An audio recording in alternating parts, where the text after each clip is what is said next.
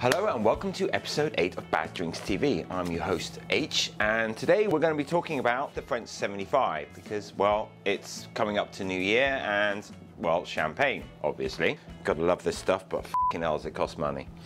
Now, French 75, yeah, f*** me, what a can of worms this one is.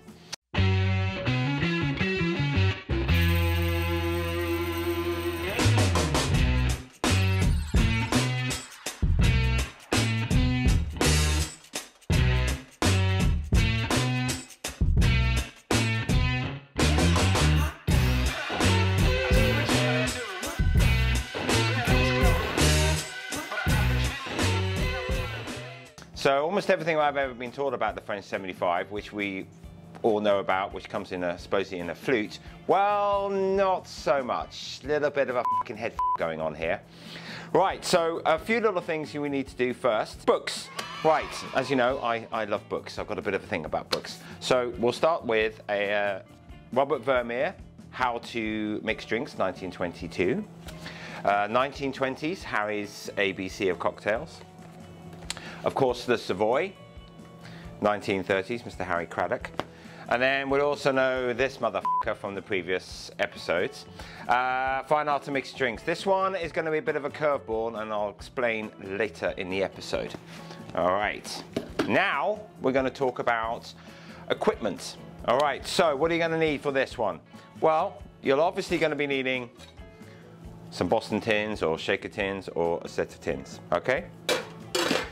The eponymous jigger. I got a nice new gold one. I like shiny things. I got a bit of a thing for shiny things. Okay. This will be rather useful. A muddler. Now I have one of these. This is from the guys at Batesi. This is also my spare zombie tool. Basically because if there's ever a zombie apocalypse, this motherfucker can do some serious damage. And if it's handy in your back pocket, great. Right. And it's heavy. Oh my God, is it heavy. A fine strainer, oh, no, me and fine strainers. Hawthorne strainer or strainer, peeler. Now this is called either a carving peeler or a hair peeler. What you want is one with this little groove, okay? This is important, and you will need this. A knife, bar spoon, pestle and mortar, and I have some sugar in here. Now, before we start everything, what you should do as well as at home, or if you have to, also just do simple syrup, or in my case, a rich 2-to-1 raw sugarcane syrup, okay? First off, let's do a quick muddling. Look, grind down your sugar first, okay? With this, all right? Because sometimes you can't always get powdered sugar. Try not to get that, the sort of icing sugar. It's not quite the same thing, okay? So just get normal granulated sugar, and then just start grinding it down, because this is all going to become very apparent soon enough, especially when it comes to the f***ing history of the French 75. I mean, Jesus Christ. Okay, so notes on ingredients for the French 75. Old Tom gin, this is a barrel-aged one, mainly because traveling over here, it would have been aged in barrels. Beefeater gin, Applejack or apple brandy, brandy and cognac, champers or champagne, and to really f*** everybody up, absinthe. What the f***? Seriously, right, well, it's all going to become apparent soon. And then we also need lemon, and for me, granulated sugar in a pestle and mortar, which I'm now turning into a powder, okay? Most importantly of all, I need to open up the champers, all right? Now, a little tip on opening up champagne, all right? In case you don't know, yes, my hand is still trying to repair itself.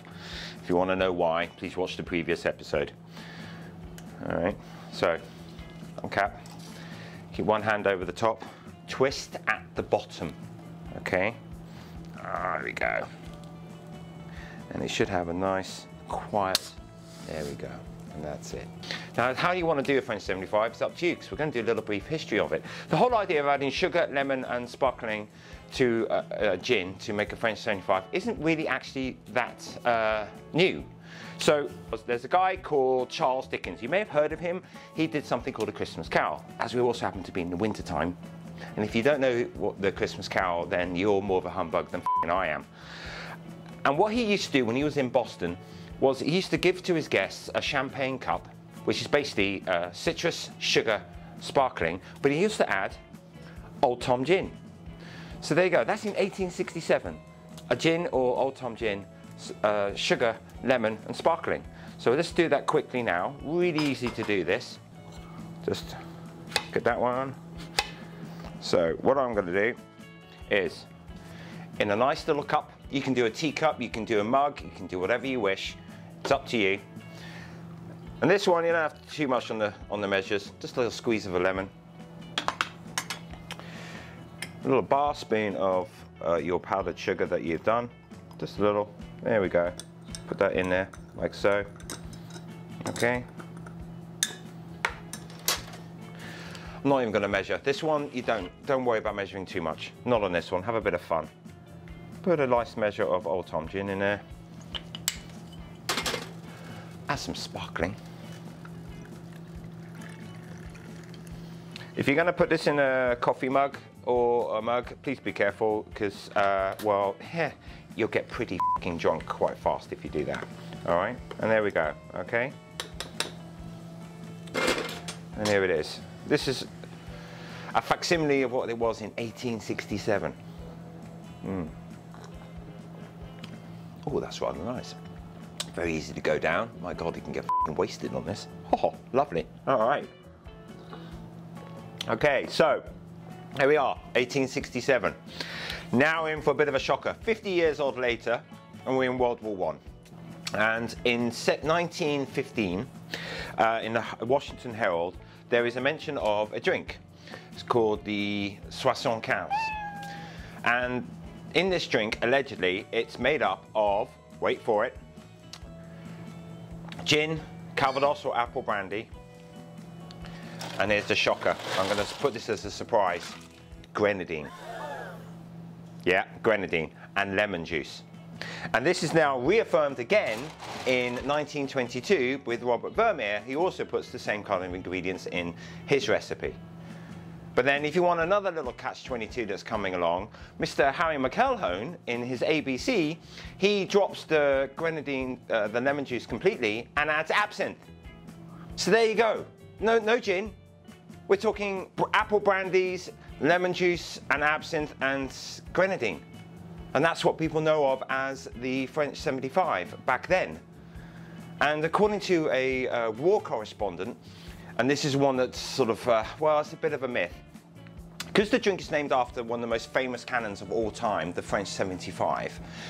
According to him, after having one, your head was blown off. Well, yeah, because the myth is that if you ever see a 75mm cannon shell, right, it's about that big, it's fucking huge, and they were mixing the drink in that. Of course, if you have fucking one of those, it's gonna fuck you up. I mean, Jesus Christ, they're fucking huge. You'd be putting whole bottles in there, topping it up with whatever's available. Oh my God, you're gonna be fucked up. So it's a little bit of a myth, really. So we're going from this drink in the 1860s, and now we're going to the next drink, which we're going to make very quickly now.